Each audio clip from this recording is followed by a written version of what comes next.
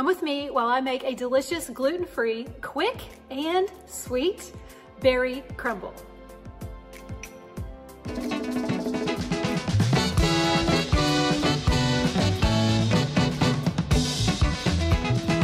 Let's start by adding some mixed berries to a bowl. You can use fresh or frozen, either will work. Then we're going to add some fresh squeezed lemon.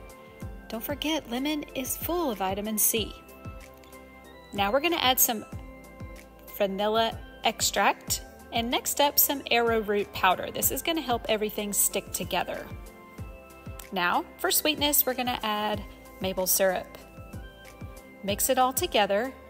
This, don't forget, you can get the full recipe on my website. The link is below. Now in a separate bowl, we're going to do our dry stuff. So we have some oats, and now we have some flaxseed that's ground, a little bit of almond flour,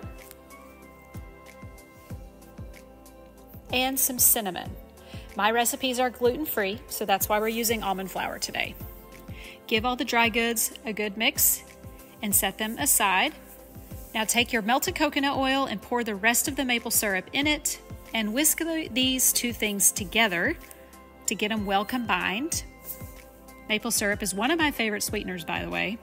Coconut oil is a good source of healthy fat.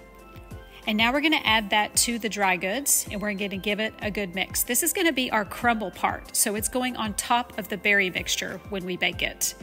Take a pie plate, spray it with some non-stick cooking spray. Please stop using Pam. Add your berry filling, spread it out evenly into the pie plate. Berries are full of antioxidants and anthocyanins. Now we're going to add in our crumble mixture, and we're just going to spread it over the berry mixture. You can have this for breakfast, you can have it as dessert. It is guilt-free. It's loaded with good, healthy ingredients that all promote an anti-inflammatory diet. You're going to bake this in the oven at 350 for about 40 minutes. It's delicious.